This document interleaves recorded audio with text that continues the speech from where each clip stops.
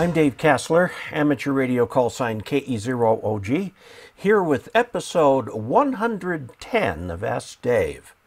Today we're going to take a look at more antenna modeling. I've got this great book right here that I've been using to put together a number of videos to explain how antennas work and how they behave under different conditions and so on. It's a marvelous thing to be able to do this. I have had questions from people as to how to understand the graphical outputs, what they mean, and so on. So that's what we'll spend a little time doing today, is just understanding the output of the easy NEC modeling so we can kind of all be on the same page of what it means. All right, we're going to start with a whole bunch of charts here, and the very first thing we're going to do is look at this term right here, model. A model is some representation of an object in some way that emulates it in some meaningful way. Okay, for example, let's take this battery right here. Okay, it's a 12-volt battery. It's 8 amp hours, AGM, it's kind of heavy and so on. I could model this by making a box this size to look just like this. It'd be light as a feather, but I could make a box do that. Now, in what way would that be a useful model? Well, if I'm looking for where to put the battery, that would be a useful model. But if I was looking to that to see how heavy it was, then that would not be a useful model. So I might use a chunk of lead or something to give this much weight. That would model the weight, but not necessarily the size. Another thing I could do is just simply model it as a source of 12 volts and just draw a circle and say 12 volts. Okay, lots of different ways of modeling it, and you model it differently depending on why you're doing the modeling, okay, what you're trying to get out of it. So a model is some useful representation of an object that emulates it in some meaningful way. Now, we're going to use easy NEC, okay, and use this book, Modeling, Antenna Modeling for Beginners, that's available from the ARRL website for $34.95. Not cheap, but worth it. It's a useful representation. Great. Okay, let's go to the next chart, which is actually the opening screen you get with easy NEC. Easy, meaning easy, of course, E-A-S-Y, easy, numerical, electromagnetic code, okay? Version 6, I have easy NEC Plus. There are several versions of it, okay? Let's just study this screen just for a little bit. We've got your usual stuff at the top, file where you can edit, and options, outputs. Over here on the side, this is where you can open a saved file or save a file. And I do point out this little thing here, which is sometimes neglected. If you can put in here anything you want to remind yourself about why you were doing this antenna. You can put dates in there, you can put anything like that, and then they will stay with the file. Okay, now this is your main set of inputs. So we're using a file called backyarddipole.ez is the extension for easy NEC. We tell it the frequency, and it tells us the wavelength. Okay, now this wavelength is based on 100% velocity factor. So don't let it throw you. When you're dealing with wire, you're usually dealing with something about 95% velocity factor. This right here, if you click this, you get another file. In fact, as you go down here, each one of these is an input, and these over here are outputs. Okay, so these may be a little bit weird. That's why they give you a bunch of models to start with that you can modify. Loading, transmission lines, transformers, and L networks all have to do with adding some reactants to the antenna to make it work better, like loading coils and quarter wave transmission lines and so on. We won't worry about those right now. Now, ground, a lot of the antennas are made with a ground that is, they say, free space. I have yet to meet an amateur radio operator who lives in free space. Even the astronauts on the shuttle have those antennas mounted to the shuttle itself, which acts as the ground plane for those antennas. So I see no reason to model an antenna in free space. I always put it over ground of some kind. I just call it real ground. There's little things you can tweak on it if you want. You don't have to. This gives you the ground description from the ground type. Wire loss here 0, but we're going to put copper in here later for the copper connectivity. Feet. You can have it in meters, millimeters, inches, whatever you want. Plot types are elevation, and the plan view from the top is the azimuthal diagram, and then you can also get a 3D plot. We'll look at all of those, okay? The azimuth angle is where you want the azimuthal pattern to start at. The step size, 1 degree, is usually pretty good. The reference level. Now, this is important here. 0 dBi means your reference to an isotropic antenna. And that's where all your gains and stuff are.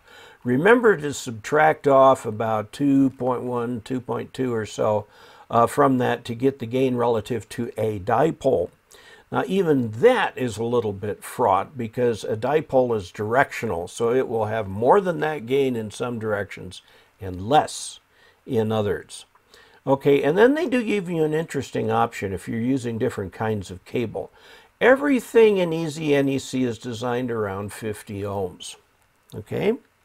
However, if you want to feed it with a different cable, you can put that in here and you could choose, this would be like RG6 or something like that. And then the description options you can modify in your antenna notes, okay? Out here come a table of currents, a table of source data, a table of load data, and here you can choose between far field and near field. Okay, that's all great, but what people are really interested in seeing are the SWR. They want to look at the antenna, and they want to get the far field plot. Far field means far enough away from the antenna that all of the electromagnetic radiation can sort itself out, because the near field, it's a confused mess. It doesn't look anything like what it's going to be in the far field. Interestingly, the further you go up in frequency and the more gain you put in it, the longer the far field, the longer the near field is before you get to far field. It's not something we usually worry about. When we talk about an antenna, we're usually talking about its far field radiation pattern. Okay, so let's take a look now. Now we'll take this one here. Okay, these are the wires. Now in Easy NEC, everything's made of a wire. Now that doesn't mean that it's actually wires. It could be lengths of aluminum tubing or something like that, but every section of an antenna is referred to as a wire. So we're going to take our backyard dipole, and it's got one wire. Now, they don't take into account the fact that it's cut in the middle and fed there. It's still one wire, because the way they're going to do it here is we've got 11 segments, so it's going to take the middle segment, and that's where it's going to feed it. Okay, so we have a wire. The first end is 30 feet above the origin. The Y end is 30 feet away, and the Z end is still 30. Now, after you do this, you kind of want to, did I make this work right? So we go to the next one, which is the actual picture of the antenna. Now, look carefully. These little green dots are segment boundaries, because we said there were going to be 11 segments. It's in the middle segment. Break it in the middle is where it's fed. So that's the feed point right there. Now, the thing that's important about this is the way the code works. You know, in nature, each atom on here is radiating separately, each copper atom. The electrons in it are. But that's too much to model because there's, you know, hundreds of gazillions of billions of zillions of molecules in there. So we break it into segments, and we treat this segment as a point source, this is a point source, and so on. Okay, so that's our antenna right there. It's just a dipole. We don't show it hanging down in a catenary like a normal dipole would or anything like that. You can actually add wires in here, and you can use this particular screen, as I'll show later on, to kind of rotate it around to get an idea. It's 30 feet up and it's 33 feet long. Okay, so the next thing we're going to look at is the far field radiation pattern. This is your dipole, and this is in the direction of the maximum radiation. It doesn't have to be, but it is. Right there, that little point right there, we're looking at the antenna end on. Looking at the antenna end on, okay? So it's going to radiate in both directions. Now, the green line over here is the line of the angle of radiation where it has the maximum strength. So that's about 33 degrees. Now, there's you may have noticed in there a little cursor. There was a little circle that's put right at the maximum. You can actually move that around, but the cursor elevation you see here is 33 degrees. So that is the max radiation angle. However, if we want to look at the beam width is usually defined as the 3 dB point on either side. So we take as a reference 0 dB being the max radiation right here, okay? And this tells us right down here that the actual gain at the max point right there is 6.82 dBi. So the beam width is where you're 3 dB down. There's 1, 2, 3. So there's 3 dB down from there. And we can keep going down here till we get to the other 3 dB down. This distance right here, this angular distance, is 41.5 degrees, okay? Okay, now note that everything that applies over here also applies over on this side.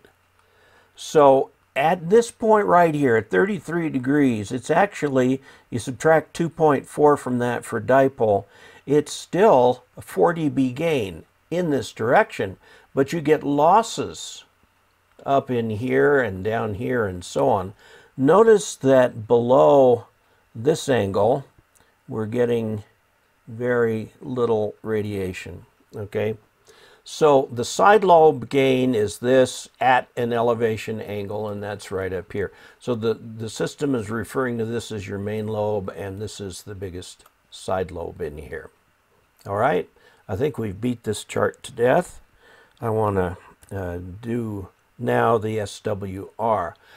You can choose either the standard 50 ohms or what an alternative would give you.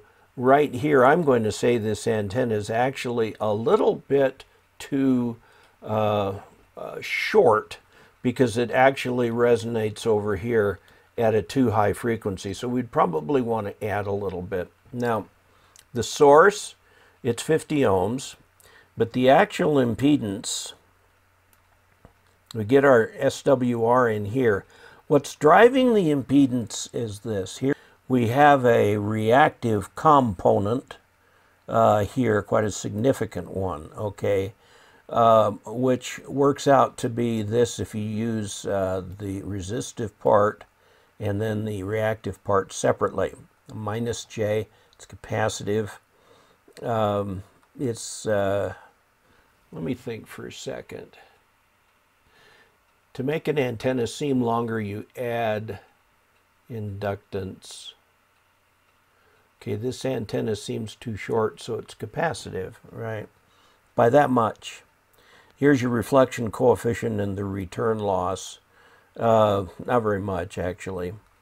Okay, so this is actually a fairly good radiator. If any modern radio can tune anything below about that, you'll be fine, although I think I would want to lengthen it just a little bit.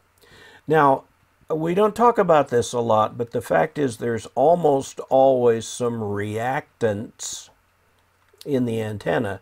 If you want to take an antenna that's too short and has capacitive reactance, you can add inductance. So we could add to this, since it's too short, it's at too high frequency, we could add a little bit of inductance right at the feed line if we wanted to. It's something you can do if you want, but you don't have to. And like I said, this thing is well within the ability of a modern radio to tune, and tune it down absolutely beautifully. Okay.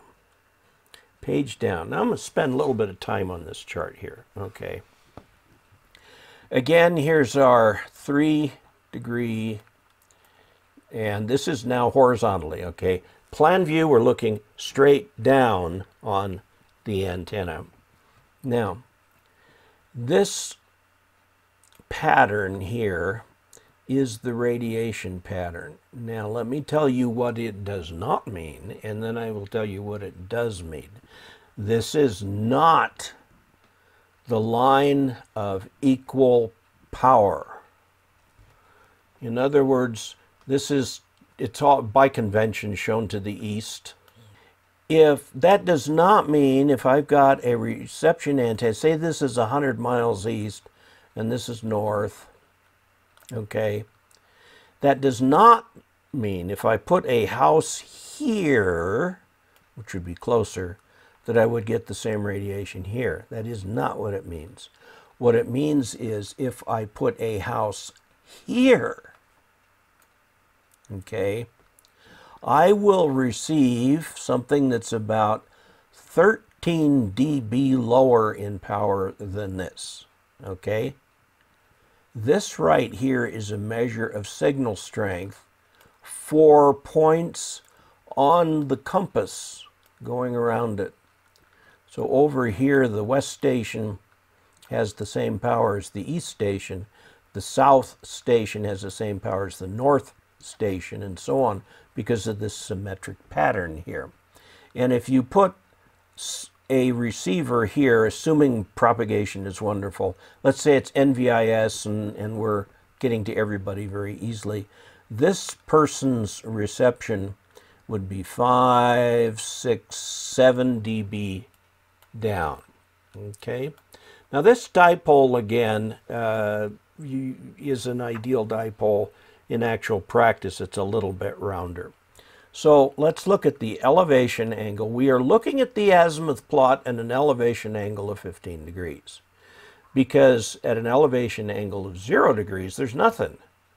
You've got to come up a little bit off the horizon for it to do that. So the outer ring here is 3.48 dBi, which would be the gain here over an isotropic. Okay, and it gives you a bunch of other numbers that you can play with. Here, the beam width 82 degrees, almost 90 degrees, okay, which would give you the 3 dB beam width, and then it's in this area here, in these directions, that it's not so good, assuming it's an ideal dipole. Now, what I want to do is take another example here. This is one of the pre-supplied models here. Now note a couple things. It's in free space. I don't like that. We're going to fix that.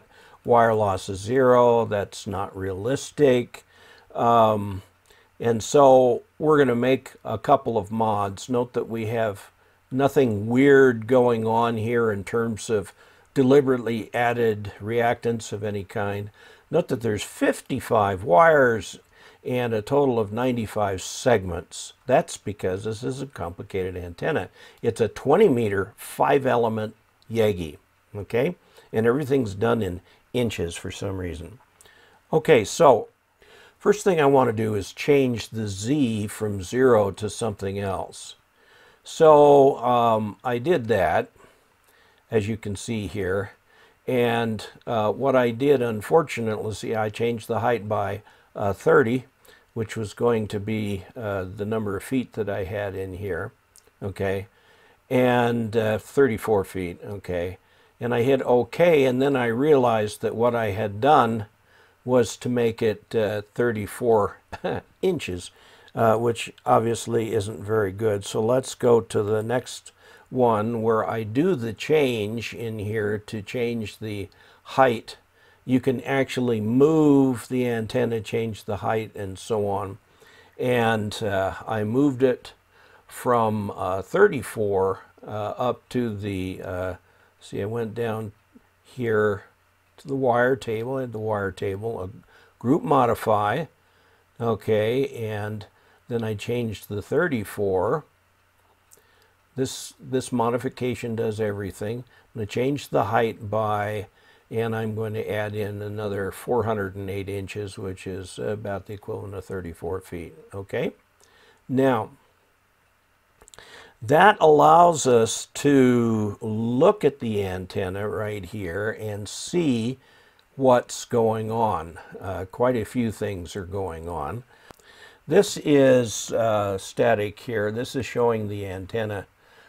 This is X, Y, and this is Z up here. So we're looking way down at it like we were a drone. And what's going on here, these multiple little pieces of wire are actually different diameters of tubing. Okay, now that makes a little bit of a difference in the way something radiates, the kind of reactivity it has, and the resistance, because the RF flows on the surface. A smaller tube means smaller surface. Okay, now, having done that, I want to look at a beam pattern of that. And the beam pattern, which we see here, goes strongly out in one direction, okay? And you can kind of look at that. Notice there's nothing under here. It immediately starts to skip right away. It's 20-meter antenna. So there's really very little ground wave here. After all, this is a horizontal antenna. Okay, let's take a look at the beam width here. Here's our max radiation angle, and the cursor is actually over here. So we get the elevation of 48 there. Here we're 5, 10, 15, 20, about 22 degrees, okay, for our elevation angle, which is not bad for DX. Let's look at our beam width. Again, 3 dB points. The beam width is 25 degrees, as low as 10.7, as high as 36.5. That is, this region in here is considered to be the beam width. Now, it will also give you the side lobe gain. This is essentially front to back right here. The side lobe gain is -6, way down here. And we've got, well, again, we've got this here, so let's add 10 dB to that. 13 dB gain would be about right for a 5-element Yagi. Okay, continuing to move. This is what it looks like from the top. Again, the elevation angle is not right on the ground. We've picked an elevation angle, 22 degrees, to look at what the azimuth pattern is.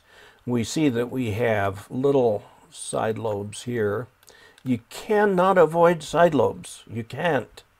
The way the mathematics works, there is going to be radiation in places other than in front of you. It's just a law of physics. It may seem strange. You'd think you could send all your radiation in one direction, and what this tells you is you can't, no matter how hard you try, no matter what kind of side lobe suppression you try, there's still going to be some side lobes, which is something that can be exploited if you want to. I mean, you could actually have a station come in on your side lobe and you say, aha, where are you? Then you can rotate the beam to make things much better. But there is never a case where you will have a single lobe of radiation with no back lobe, side lobes, and so on.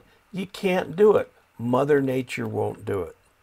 Okay, now we want to run the SWR for this. You tell it where to start, where to end, at what points, okay, and you click run here, and this is what you come up with here. It's kind of a weird looking little thing. It makes you think there's more to it, doesn't it? This is the 20 meter band all the way from 14 to 1435. And we're down here to about 2.5. And the reason for that, if we look down here, here's your resistance, 21.74. Ooh, okay. 21.74, and we're feeding it with 50 ohm line. Seems like we need a transformer in there of some kind, a balun. Well, it would be unbal, whatever. From your 50 ohm coax, it's only 21.74 ohms. So we may have to play games to feed this right. But if you feed it straight with 50 ohms, this is what you get. You also get reactive part, and again, it's minus. You could add a tad of inductance or just make the antenna a little bit longer. All right. Now, if we didn't really know where the resonance of our system was, we could go for this and make this number much lower, like say 3. And make this number much higher, like say 30, okay? And we'd have to make this number larger too, because otherwise it would take forever to calculate. And then we calculate that, and we come up with a table like this. See, there's our 3 and our 30 right there. Here is the weird little shape of the curve. Note that you could get hung up on this. See, it's 14.3 where we have our lowest SWR. See right up here we've got a false dip. If we had a false dip up here, we might get ourselves hung up trying to find the lowest SWR in here, whereas we actually have to go quite a ways off. This is a very tightly tuned antenna. I bring this up because a fan brought to my attention something that she was trying to do, and she sent her model. And I couldn't figure out what it was, and so I ran a plot just like this from 3 to 30 megahertz, and found that it radiated quite well at 12. So it either has to be lengthened a little bit to be a 10 megahertz antenna or shortened a little bit to be a 14 megahertz antenna. You could go either way. It was an interesting shape, one that actually could work. It just needed to be tweaked a tiny bit. So what we have learned is about inputs and outputs for easy NEC, and the graphical outputs are the ones that are really interesting. For standing wave ratio, for radiation patterns, and we can tell a great deal about our antenna design. Again, Easy NEC is not a design program. It is an analysis program. You design something, put it in there, and see what it does. Now, obviously, from that, you can get a very good idea of what you need to do to change your design to make it work better. Now, again, a model is not reality. If you really wanted a perfect model of a 5-element beam on a 50-foot tower, then go build a 50-foot tower and put a 5-element beam on top of it. That's the only way you're going to find out. Of course, if you move that to some new landscape, it'll be different. So modeling gives us an idea, sometimes a very good idea, about performance, but like any model, garbage in, garbage out. So I want to talk a little bit about an idea that I've been thinking about that I wanted to run by everybody. I see a lot of other channels where the viewers, subscribers, call themselves by a name. You've got Justin Bieber, who has his Beliebers. It's a silly thing, but I'm I'm not really a Justin Bieber fan. That's for somebody far, far younger than me. But I was wondering, OG is the symbol that I use for the channel. We could call it, that would be pronounced Og. We could call ourselves Augies. That what we've got going here is the Augie channel for Augies, O-G-G-I-E-S. Now, there is one caveat. I looked that up on Wikipedia, and it turns out that an Augie is a kind of Scottish pastry. So I don't know if you want to be called a Scottish pastry, but you know, for every word there's something somewhere in the world. But yeah, O-G-G-I-E or O-G-G-I-E-S for the plural. So let me know what you think of that. I got one more other thing. YouTube has changed the discussion tab on the channel to a much more interactive forum, a place where I can put up notifications and talk to people and channel news and so on. And I'm going to explain that in the next video. So for everybody out there, all you Augies, 73. Next week, we'll take a closer look at the QRP Labs QCX transceiver on the air. Also, check out next week's video and last week's video, and don't forget to subscribe.